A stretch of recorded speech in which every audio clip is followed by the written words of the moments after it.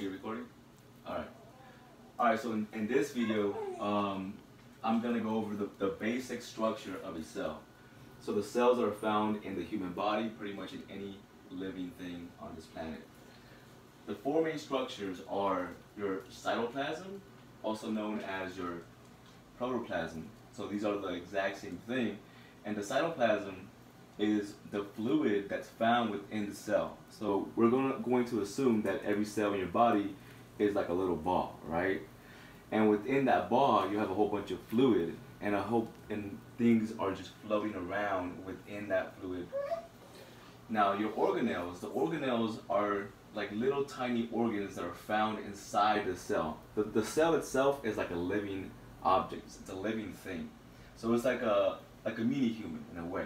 So it also has a skin. So the cell membrane acts as the skin of the cell.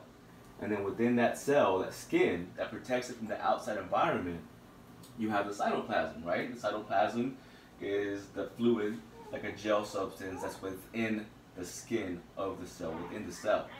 And then your organelles are floating around that cytoplasm that's within the cell.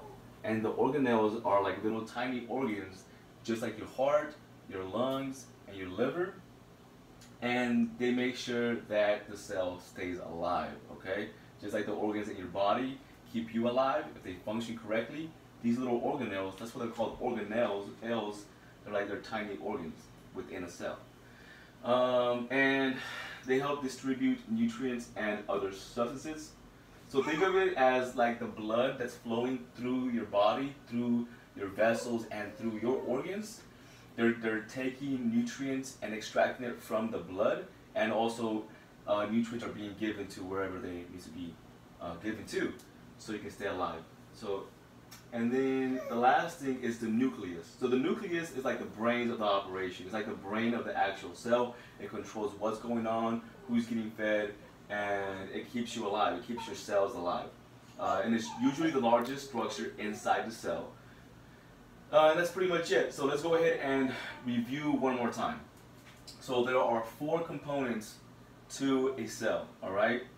Four basic components to the actual cell. You have your cytoplasm, which is a gel-like substance inside the cell itself, and that's where everything is kind of just floating around in.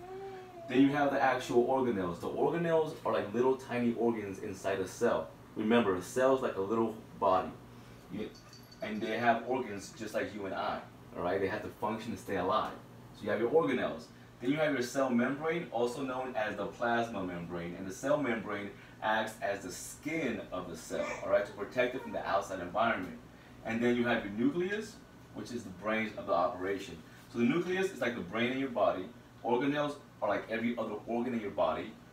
The cell membrane is like the skin on your body. And then you have the cytoplasm, which is all the mushy stuff in your body like a human being. And that's pretty much it for this one. Like I said, just a basic structure of a cell. That is it, nothing more, nothing less. That's it.